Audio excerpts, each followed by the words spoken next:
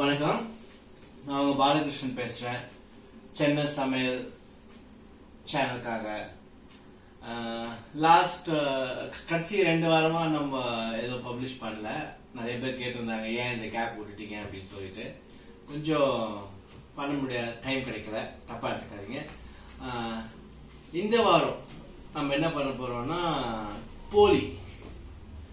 போலி வந்து யூஸ்வலா ஸ்வீட் போலி பண்ணி சாப்பிடுவாங்க. பருப்பு போலி, தேங்காய் போலின்னு சொல்லுவாங்க.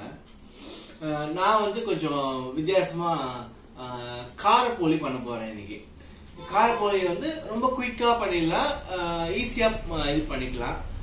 இதோட இந்த போலியோட ஜென்ரலா இந்த போலியோட ஆரிஜின் எங்க பண்றாங்க அப்படின்னு பாத்தீங்கன்னா கர்நாடகா, அப்புறம் சதர்ன் டிஸ்ட்ரிக்ட்ஸ் ஆஃப் தமிழ்நாடுல பண்றாங்கன்னு சொல்றாங்க.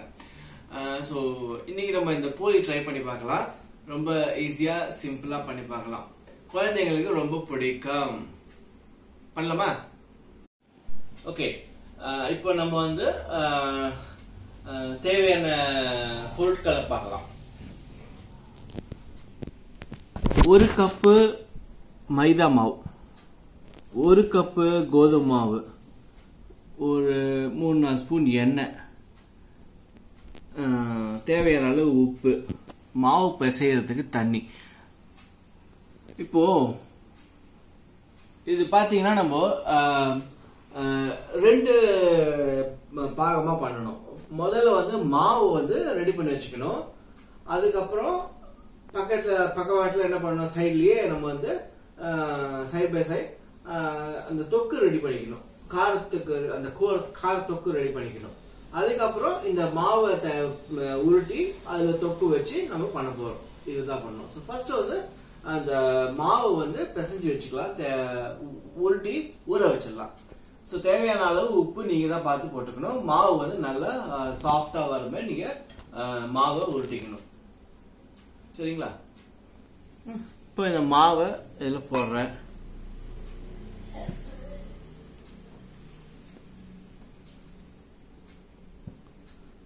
தேவையான அளவுக்கு உப்பு,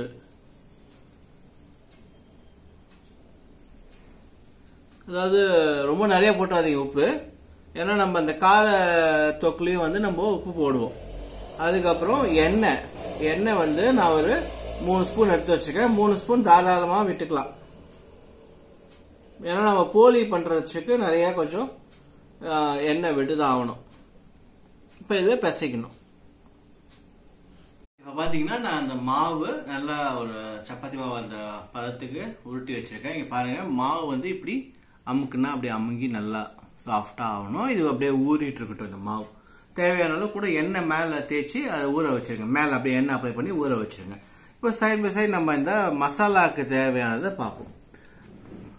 வெங்காயம், தக்காளி, பச்சை மிளகாய், பூண்டு, ஒரு 4 பூண்டு தட்டி வச்சிருக்கேன்.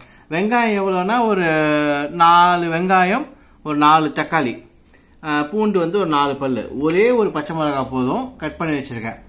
அப்புறம் மஞ்சப்பொடி, மிளகாய்த்தூள், தனியாத்தூள், தாளிக்கிறதுக்கு கடுகு, உளுத்தம் பருப்பு, எண்ணெய், உப்பு தேவையான அளவு. இப்போ இந்த மசாலாவை முதல்ல ரெடி பண்ணிக்கலாம். அது வரைக்கும் இந்த மாவு ஊறட்டும். போலவா? இப்போ இந்த மாதிரி ஒரு கடாய், தாளிக்கிற கரண்டி எடுத்துக்கோங்க. ஸ்டவ் ஆன் பண்ணிடலாம். பண்ணியாச்சு. இப்ப ஒரு 3 ஸ்பூன் நான் எடுத்து வச்சிருக்கேன். 3 டீஸ்பூன் இல்ல டேபிள் ஸ்பூன், 3 டேபிள் ஸ்பூன் எண்ணெய் வச்சிருக்கேன். எடுத்து ஊத்திருங்க.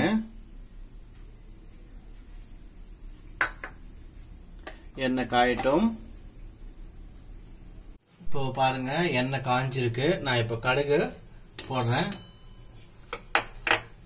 கடுகு வந்து அப்படியே பொரியணும். பொரிய வரைக்கும் கொஞ்சம் வெயிட் பண்ணுங்க.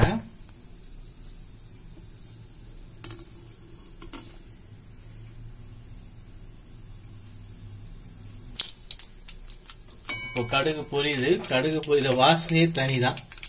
இப்போ தேவைப்படுறவங்க கொஞ்சம் கருவேப்பிலை ஆட் பண்ணிக்கோங்க இந்த ஸ்டேஜ்ல. நான் இப்போ வந்து இந்த சோம்பு ஆட் பண்றேன். சோம்பு போட்டு கொஞ்சம் ஆறிட்டு இருக்கட்டும். அது அப்படியே ஒரு ப்ரௌனிஷ் ஒரு பொன்னிறமா வரணும்.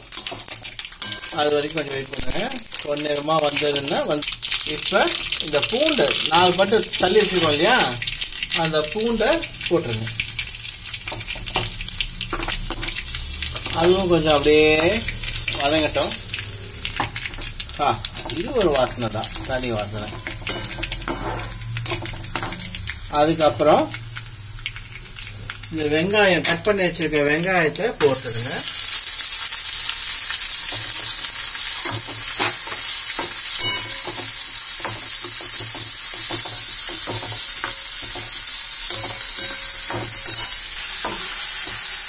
இப்போ இந்த வெங்காயம் அப்படியே பொன்னிறமா வரணும்.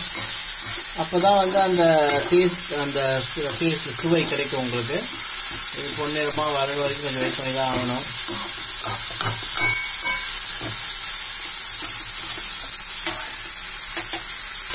அப்படியே பொன்னிறமா வந்துருச்சு. பொன்னிறமா வந்ததுக்கு அப்புறம் இந்த வெட்டி வச்சிருக்க பச்சை மிளகாய், ஒரு பச்சை மிளகாயை போட்டுருங்க.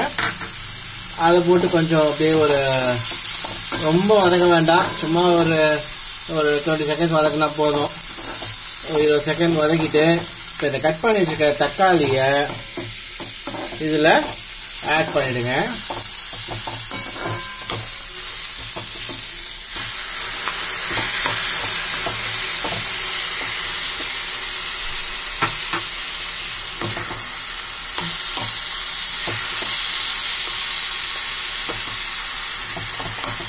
கட் பண்ணி வச்சுக்கிற தக்காளி இதை போட்டு நல்லா கிளறிட்டுருங்க. தக்காளி கொஞ்சம் வதங்கணும். அந்த வதங்குற அந்த பச்சை இது இருக்கும்போது தேவையானதெல்லாம் இதில் ஆட் பண்ணிக்கலாம். இப்போ இதில் இந்த ஒரு சின்ன டீஸ்பூன் எடுத்துக்கோங்க. மஞ்சள், ஃபர்ஸ்ட் மஞ்சள் இதில் ஒரு முக்கா ஸ்பூன் மஞ்சள் பொடியை போட்டுக்கோங்க.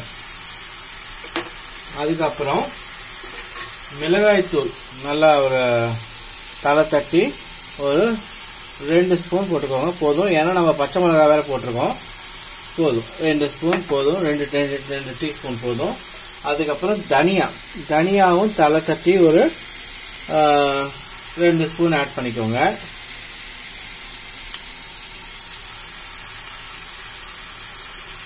அதுக்கப்புறம் எல்லாத்தையும் சேர்ந்து கொஞ்சம் கிளறி விடுங்க.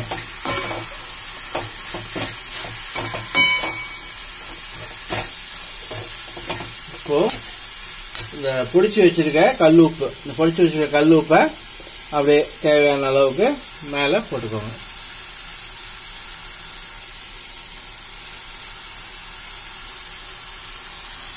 இப்போ எல்லாத்தையும் சேர்த்து நல்லா கிளறி விட்டுருங்க.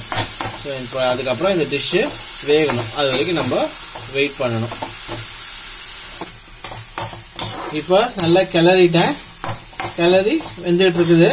இப்போ நான் என்ன பண்ண போறேன்னா ஒரு அரை கிளாஸ் தண்ணி ஊத்துறேன். அரை கிளாஸ் தான், அதுக்கு மேல ஊத்திடாதீங்க. அந்த தக்காளியும் வெங்காயமும் நல்லா வதங்கணும், அதுக்காக ஒரு அரை கிளாஸ் தண்ணி போட்டு நல்லா வேக வச்சிருங்க.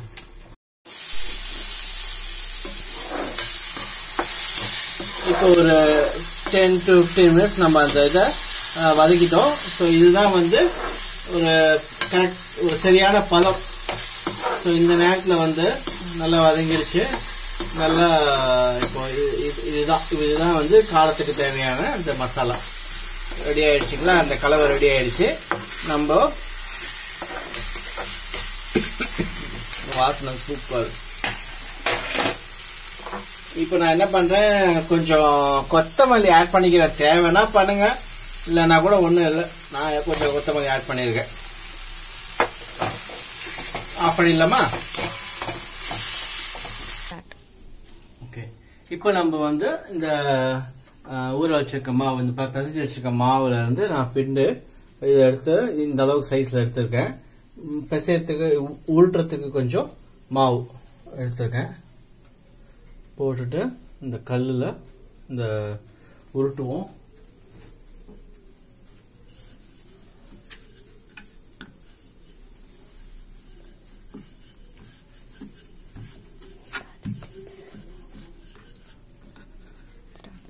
இப்போ நல்லா திரட்டிட்டே வாங்க. இந்த அளவுக்கு முதல்ல பண்ணிக்கோங்க.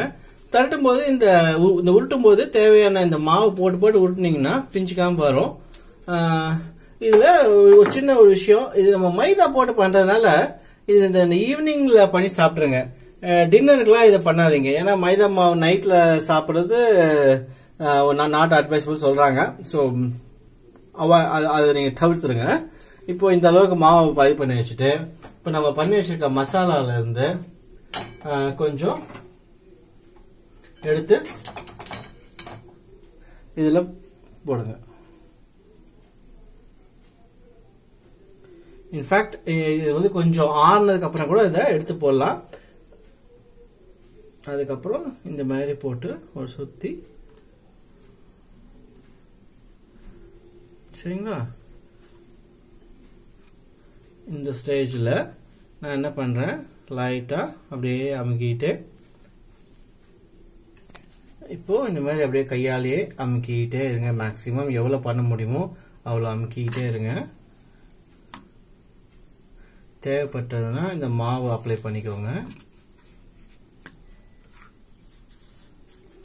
இப்போ இந்த ஸ்டேஜ்ல கொஞ்சம் அப்படியே கொஞ்சம் பிதுங்கி தான் வரும், வெளியில பிதுங்கி தான் வரும். பட் அதை பத்தி கேர் பண்ணிக்காதீங்க. அப்படியே ஒரு ரோல் குட்டி ரோல் பண்ணிட்டு நல்லா மாவு சப்பாத்தி மாவு மாதிரி அப்படியே ரோல் பண்ணுங்க. இந்த சைட்ல வந்து நான் இது பண்ணி வச்சிருக்கேன். தவா வந்து ரெடியா இருக்கு. சோ இப்ப நம்ம போடலாம்.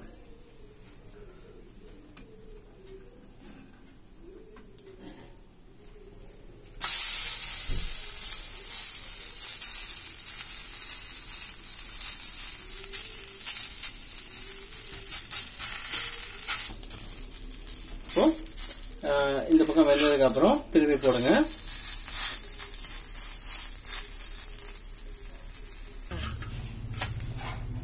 தேவைன்னா எண்ணெய் மேல ஊத்திக்கோங்க. எனக்கு நான் யூஸ் பண்ண மாட்டேன் அதிகமா, அதனால எனக்கு இது போதும். இப்போ நல்லா வெந்துருச்சு. ஸ்டவ்வை சிம் பண்ணிட்டு எடுத்துட்டு எடுத்து வச்சுக்கிறேன். ஸோ இப்போ பார்த்தீங்கன்னா போலி தயார், கார போலி தயார். ஸோ டெஃபினட்டா இது வந்து உங்களுக்கு ஸ்வீட் போலி, தேங்காய் போலி, பருப்பு போலி சாப்பிட்டு டிஃப்ரெண்டா வேணும்னு நினைக்கிறவங்க இதை நீங்க ட்ரை பண்ணி பார்க்கலாம். ரொம்ப நல்லா இருக்கும்.